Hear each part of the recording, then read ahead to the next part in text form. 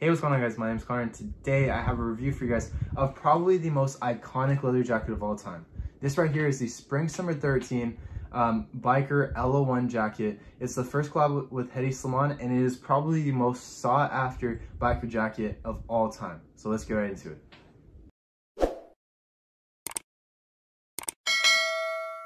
Alright guys, so for those of you guys who aren't as familiar with designer clothing and the prices that go along with them, this is one of the jackets that always ends up in the most expensive sales of the week on Grailed. Grailed is a marketplace for different sellers, and this jacket right here is almost every single week one of the most expensive items that sells.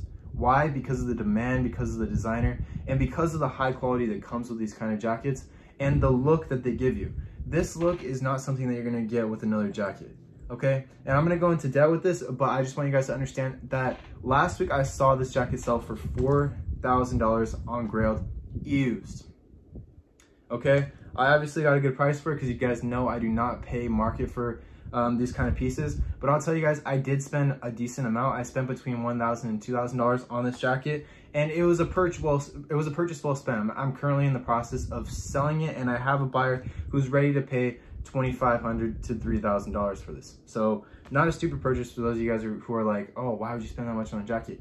I buy to sell and to review so I can provide content for you guys, not just to wear, because I cannot afford to lose $4,000 on a jacket. Okay, so without further ado, let's get into the details of the jacket. So let me just give you guys a better look at this. I'll scoot back. You guys can see one of the things that kind of makes this jacket stand out is the cropped fit of it. Okay, some people like that, some people don't. Some people say it's non-masculine, but I actually like it when you wear it with the right shirt, because this kind of jacket right here is something where you're always going to see the shirt. No matter how short your shirt is, no matter how high you wear your pants, you're always going to see the very bottom of your shirt. And that's why some people like to style it with a black shirt. Usually it's a black shirt, but maybe a white shirt if you're trying to be a little bit 80s. Or they wear a striped shirt. Striped shirt is kind of the look for these kind of jackets. Wear a striped shirt, maybe black pants, and maybe suede boots.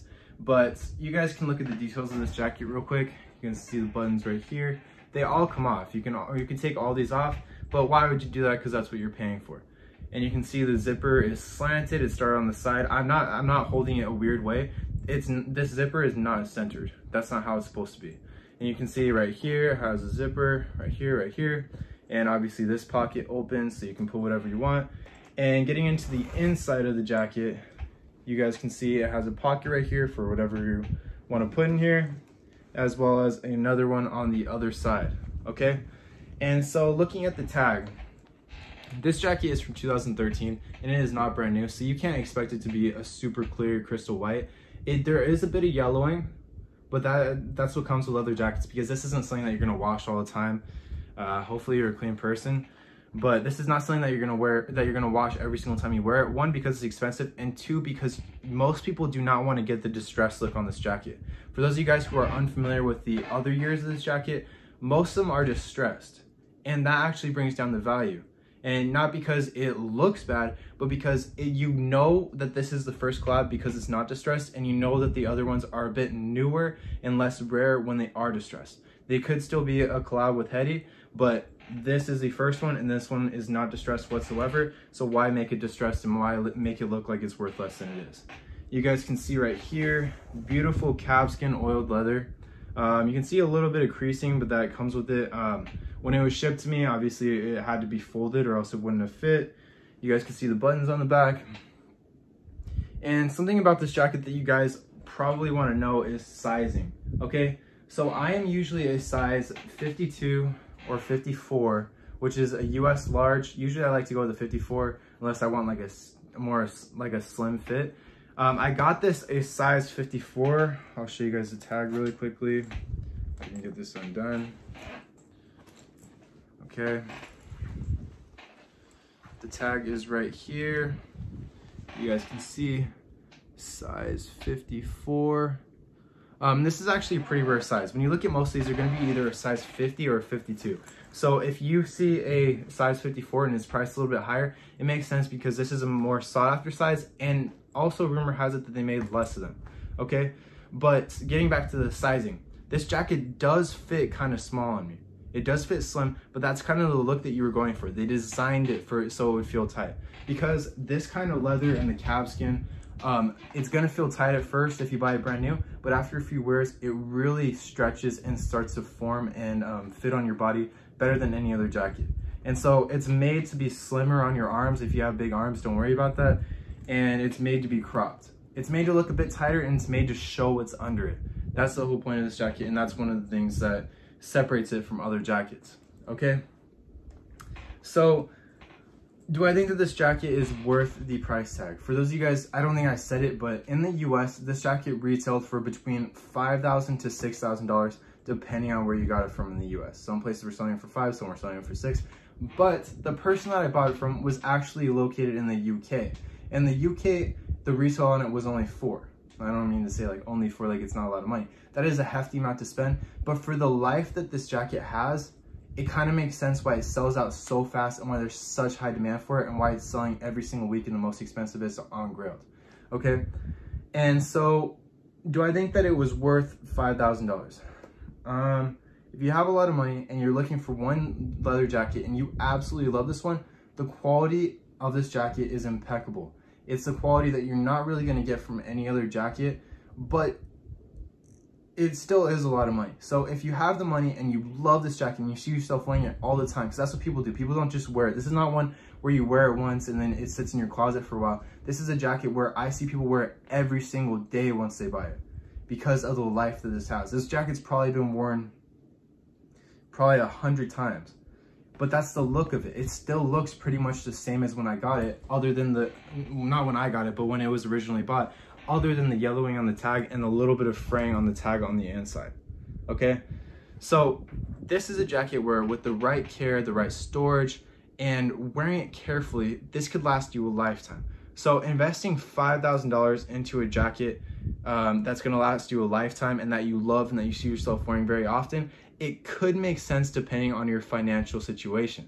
But for those of you guys who are trying to be smart, who don't have a bunch of money just to dish out like that, I suggest that you look for better prices, okay?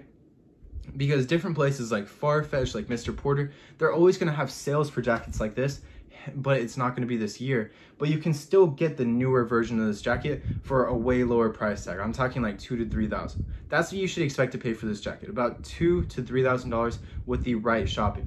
For this jacket specifically, I'm gonna sell it for, I already have a buyer, I already got the money, but I sold it for between $2,500 and $3,000, okay? But that is because it's a rare collab, it's a rare size, and it's very, very well taken care of.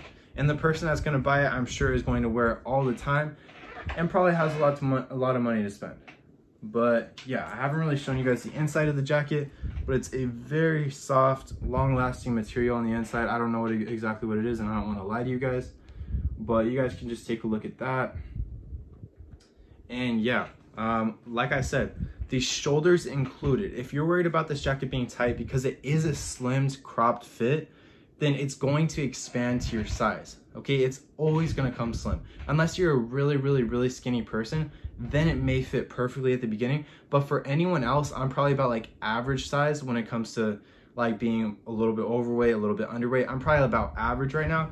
And this jacket still had to stretch out just a little bit, okay? So you can always expect that if it fits slim in the store, it fits slim when you're trying it on, when you're gonna buy it from someone, don't always worry about it, because like I said, you are going to have it stretch out for you, and that is the whole point of this jacket. He didn't make it so it could be oversized. He didn't make it like this so it wasn't cropped and it like covered your shirt. He made it like this to be a more slim crop fit, to have all these zippers, and just to have a different look.